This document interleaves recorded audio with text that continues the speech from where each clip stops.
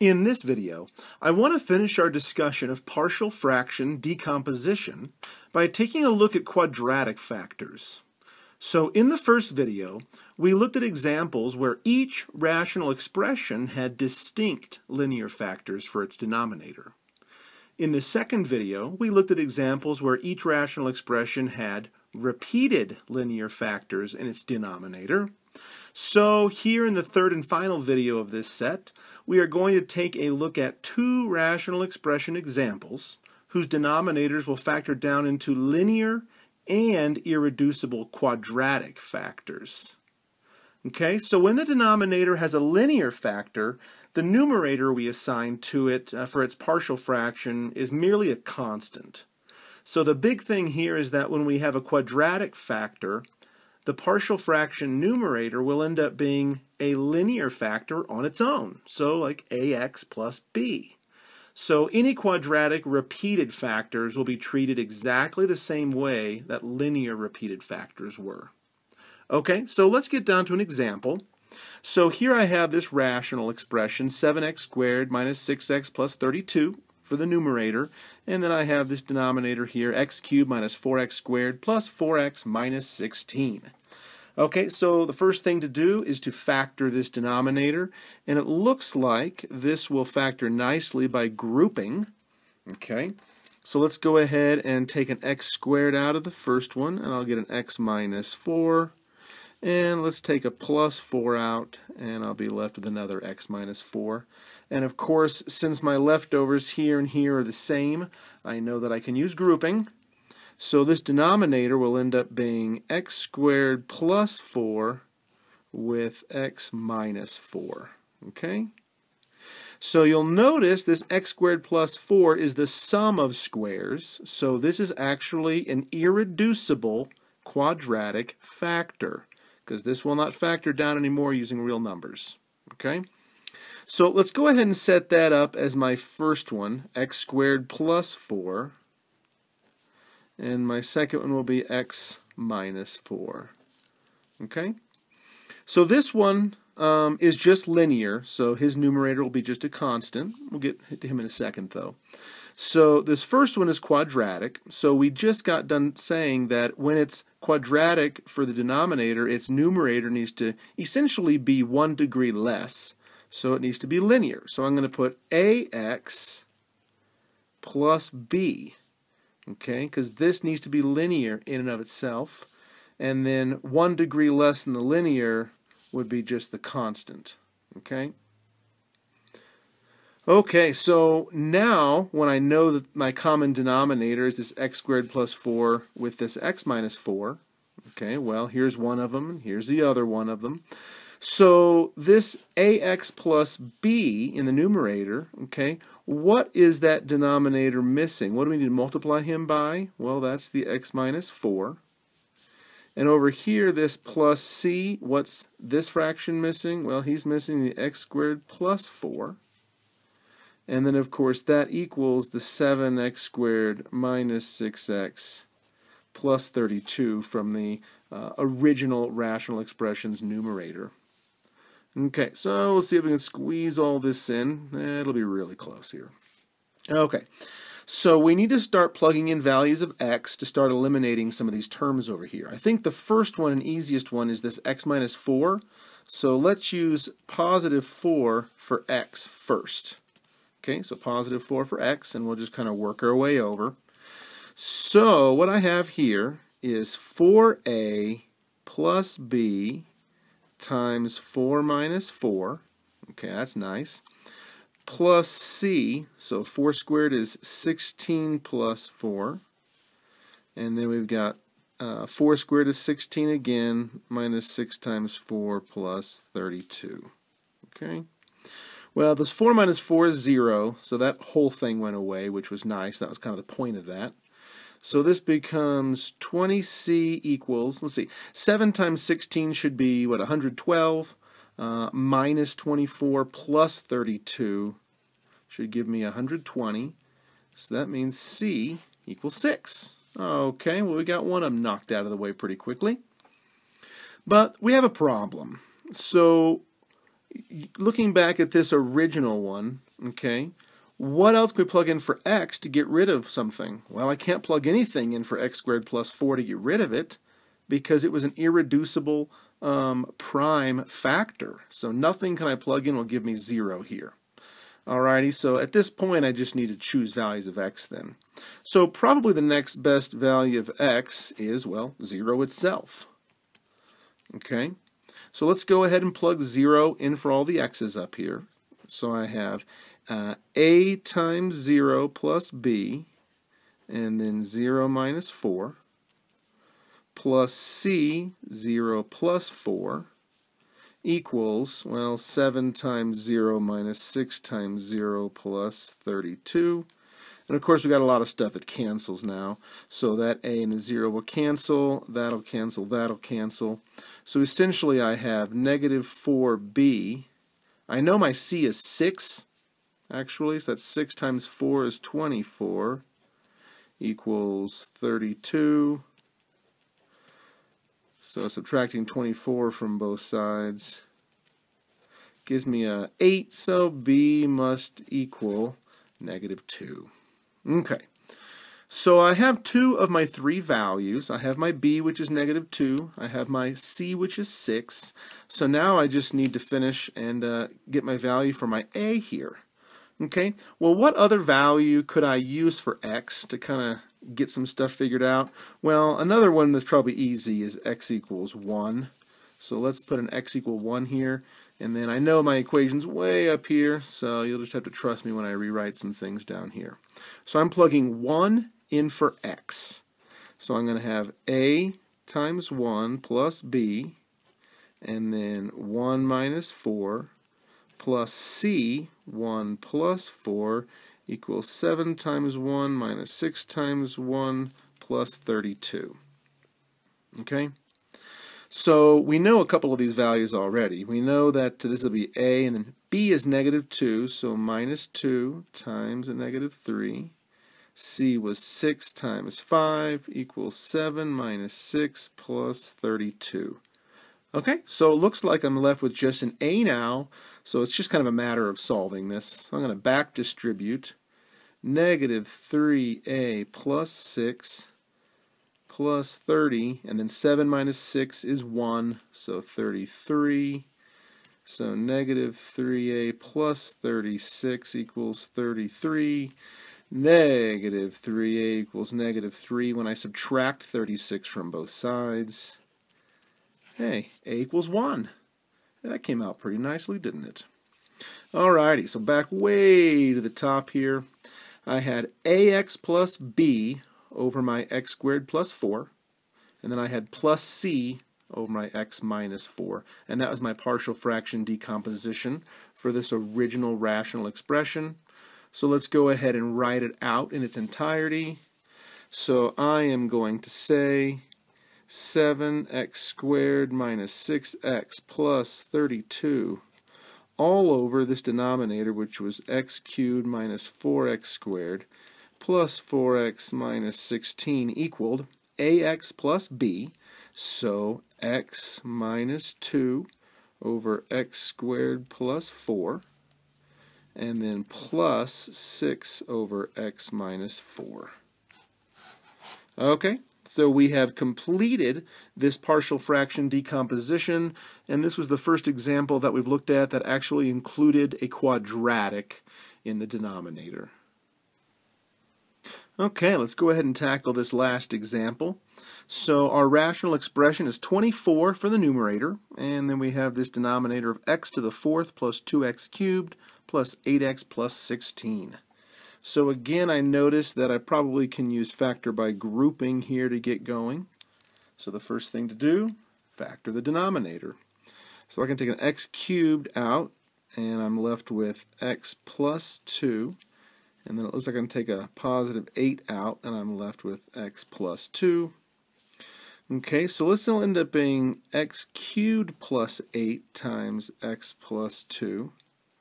Okay, well here I notice that x cubed plus 8 is actually the sum of cubes. So the sum of cubes says that the cubed root of each of these, so x plus 2, and then the first one squared minus their product plus the second one squared, and then x plus 2. So it looks like I have an irreducible quadratic here, but I have x plus 2 squared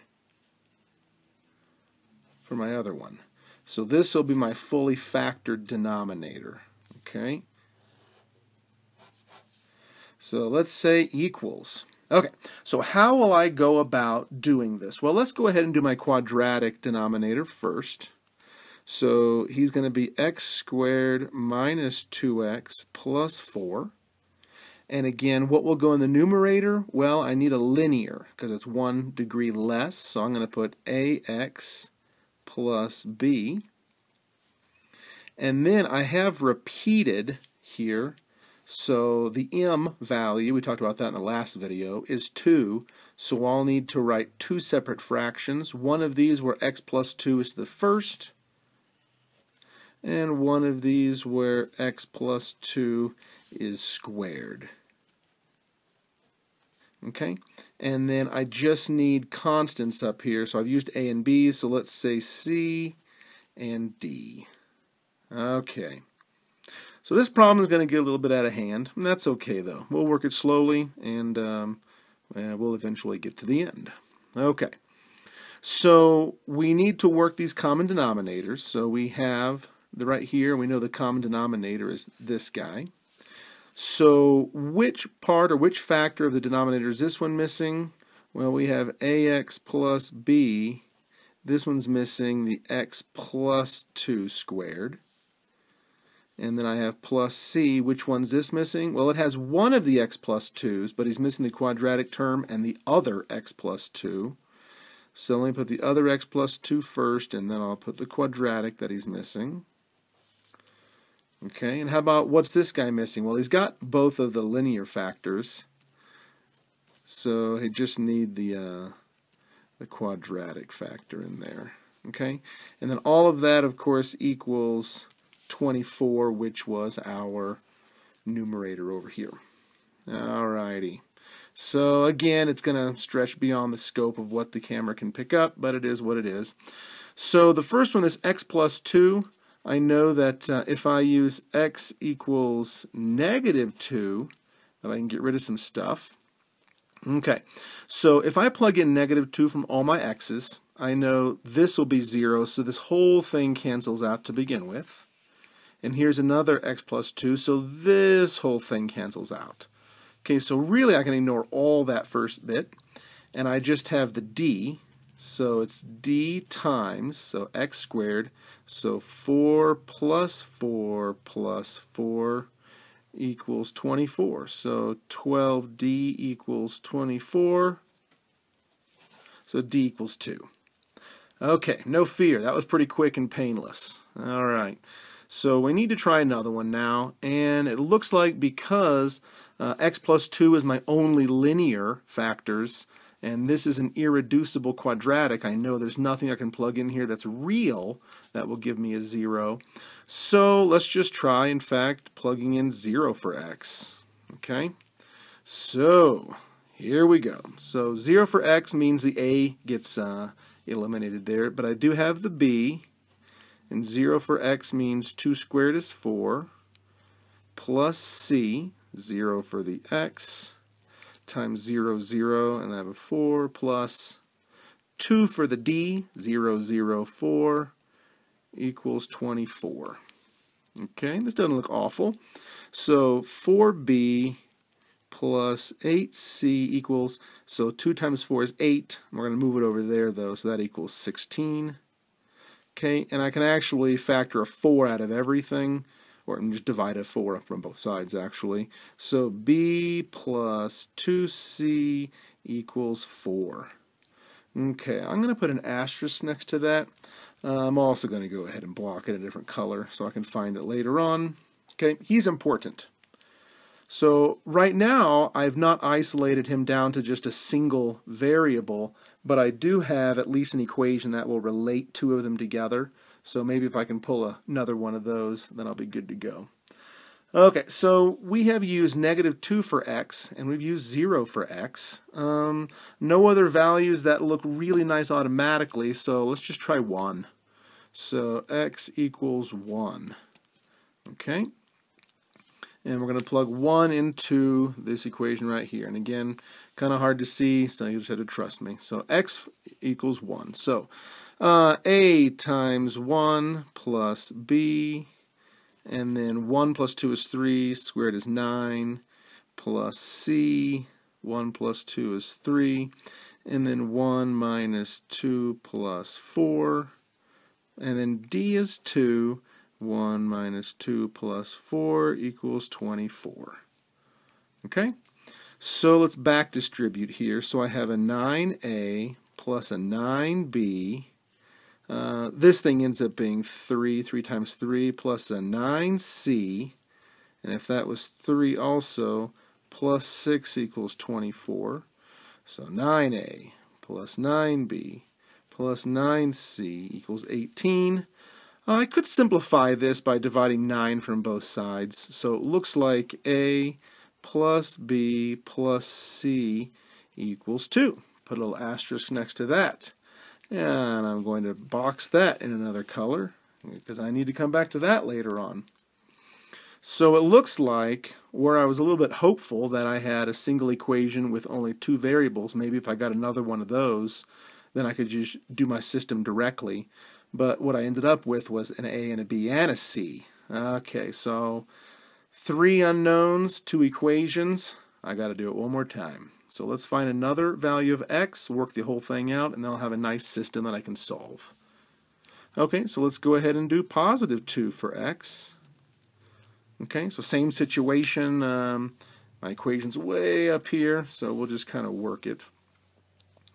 So I'm plugging in a 2. Okay, so a times 2 for x plus b, and then 2 plus 2 is 4, 4 squared is 16, plus c, 2 plus 2 is 4.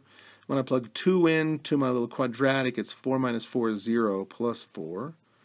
D is 2, have a 4 right there, and that equals 24. So, back distribute. 32a plus 16b plus 16c plus 8 equals 24. 32a plus 16b plus 16c equals 16. So it looks like I can divide a 16 out of everything to make my life a little nicer. So 2a plus b plus c equals 1. And I'm going to put an asterisk next to that, and I'm going to box it in blue. Alright, so what I have here is now a system of 3 equations with 3 unknowns, a b and a c, abc, abc. What I could do is look at this first one, and I could say b equals 4 minus 2c, and then I could substitute that into the other 2 equations, and I think I'm going to go ahead and do that. So let's just, I'll show you. So b equals, so it's 4 minus 2c. Okay? So if that's the case now, this second equation turns into a plus b, which is 4 minus 2c plus c equals 2. So a minus c equals negative 2, because I subtracted 4 from both sides and I combined the c's. Okay? Well, let's do the same thing for this equation. So I have 2a plus b, but b, of course, was 4 minus 2c plus c equals 1. So 2a minus c equals, well, negative 3. Okay? So I have this equation and this equation. Hey, a system with 2 equations and 2 unknowns. Okay? So I'm going to change back to the black now. So a minus c equaled negative 2. 2a minus c equaled negative 3. So let's go ahead and change the sign of everything. Negative, positive, positive. Add them up. The c's cancel. Negative a equals 1. A equals negative 1. Okay. So if I know that a is negative 1, now I can just start back substituting everything. So 2 times negative 1 minus c equals negative 3. Okay. C equals 1. Okay. And if that's the case, let's go ahead and plug it way back into the b equaled 4 minus 2c. And so, oh yeah, way over here. So plug it back into the b equals 4 minus 2c. So 4 minus 2 times 1, 4 minus 2, b equals 2. All right. So we're almost done. We just need to write now our completed partial fraction decomposition sum. Okay, so I know from the beginning that I had ax b plus b over my quadratic, and then I had c and then d. Okay, so that's what that looked like. So let's go ahead and plug all my values in. So a was negative 1, so I have, okay, negative x, and then b was 2, so plus 2 over. But you know what? I don't really like leading with a negative right here. So what I'm going to do is I'm going to switch that to a 2 minus x, just to put that negative in the middle there.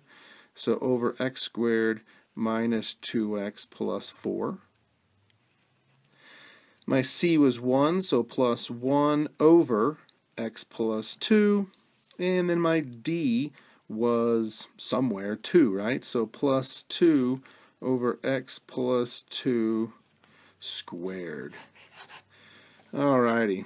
Sorry, I'm not even sure you could see any of that. So 2 minus x over this irreducible quadratic factor, and then plus 1 over x plus 2, and then plus 2 over x plus 2 quantity squared. So right here is now the partial fraction decomposition for this initial, way up here, right, rational expression.